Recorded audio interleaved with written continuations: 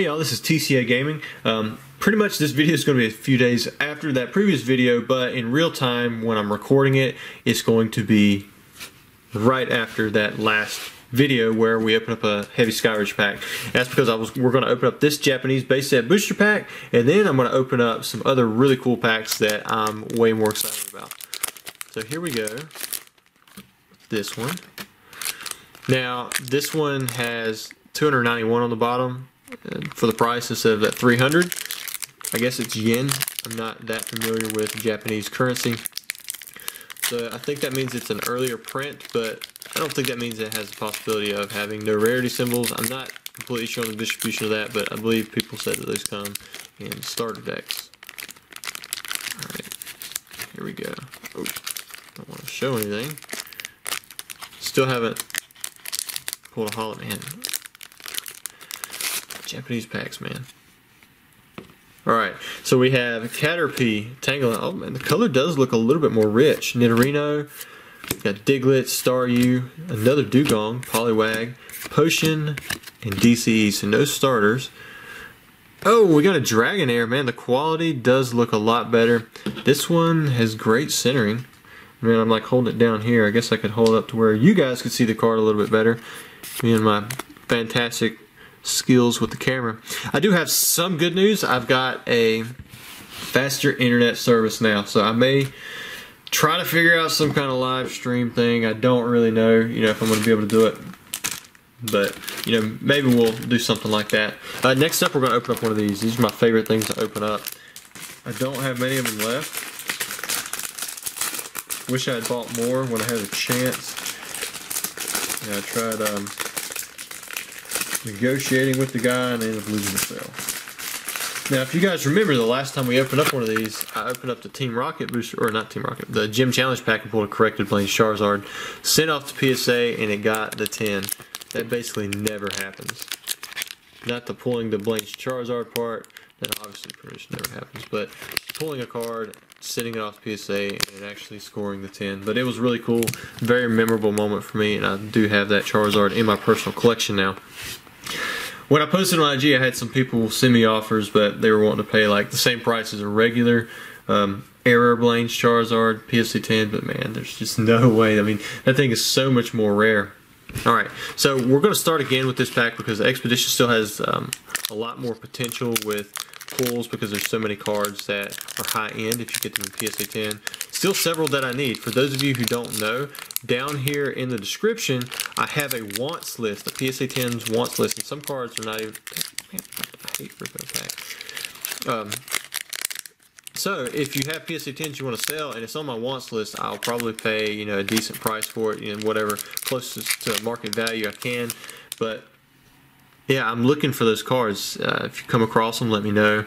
Some of them, I'm not willing to pay a crazy premium on them, but most of the time I'm willing to at least give store credit, if nothing else, for close to whatever the current market value is. Now, I believe this one's what, the second? See the second? Well, that one looks completely different, so I'm going to say it's that card. So hard to keep up with all these packs. I should probably do my research beforehand. Wow, look at that. Erica's Jigglypuff. That's a good one. Sabrina's Abra. Magikarp and the Tangela. Got an Energy. Sabrina's Hypno. Ooh, Erica's Bulbasaur. And then Koga's Coughing. I'm going to sleeve up that Erica's Bulbasaur because, I'll tell you what, anything to do with the starters nowadays has really spiked in, man. That is like in perfect condition. Centering has a little bit to be desired, but man. The print quality on this whatever print run for Gym Challenge is insane. Alright, so this is probably a rare. I pulled a holo last time. Oh, another holo. And we got Lieutenant Surge's Raichu. Now this guy right here, he's relatively easy to get a PSA 10, and you kind of tell he's got that same kind of holo bleed thing going on that the last pack had, or that the Blaine's Charizard had, but the centering is good. Wow, the condition is great. May have a shot just like the Charizard at the 10. What a great pack to start off. Now we still have 2 Expedition booster packs. This box has really skyrocketed. It's got so much potential. Like I said, it's my favorite set in general. It has my favorite artwork. It has my favorite Charizard artwork as well. I saw somebody was offering $20K for the box. I've got one up myself, but it's a lot more than that. It's much more expensive. I don't want to sell it, but I mean, you just never know, because you can, like, I still need Mew from this set. I'd love to have another Mewtwo. I'd like to have another Charizard. The only PSA 10 Mew that I see on eBay is the one by Jim at Pokemon. And you can tell he doesn't want to sell it. It's like $18,000 or something.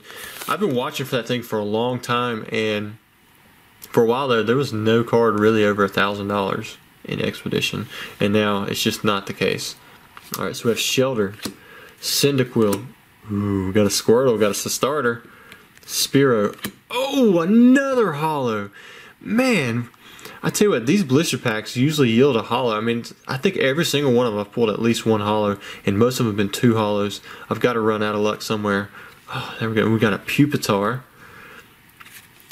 And then we got a rare Feraligatr. Oh, and we got another starter, Charmeleon. What a pack. And Metapod. Let me sleeve all of this up before I forget. I didn't bring that many sleeves over here with me.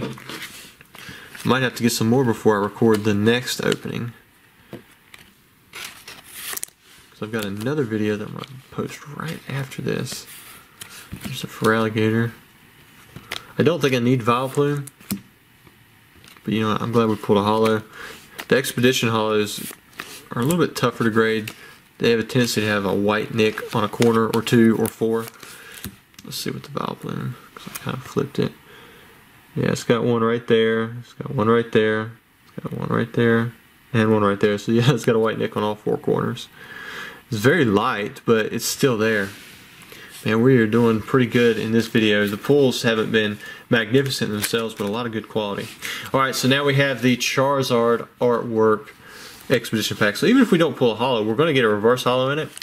And that means we have a shot at the Mew, the Mewtwo, or the Charizard. And of course there's other cards too, like the Blastoise, got the Venusaur. Lots of good cards. It's a big set, so it's not likely that you're going to pull something crazy. Alright. Let's see. We don't have a different colored card. That's probably the reverse holo right there. That's going to be my best guess. Alright, so we have Moo Moo Milk, Goldeen, Full Heal, Clefairy, Oddish, Rare Typhlosion. So we know that's a reverse holo, and there's not a holographic card in this pack. Dual Ball, Energy Removal 2. Okay, so this is the one that's going to save this pack. Oh, I'm out of sleeves. Dang. Alright, here we go. Oh, it's a multi-technical machine, number 1. Yeah, nothing crazy there. Unless it's like super low pop for reverse holo, but anyways, I hope you guys really enjoyed the video. I had fun opening up those packs. Expedition, like I said, is my favorite set. I love to open those packs. You always get a little something in them usually. And then I'll have another video coming up soon. Thanks!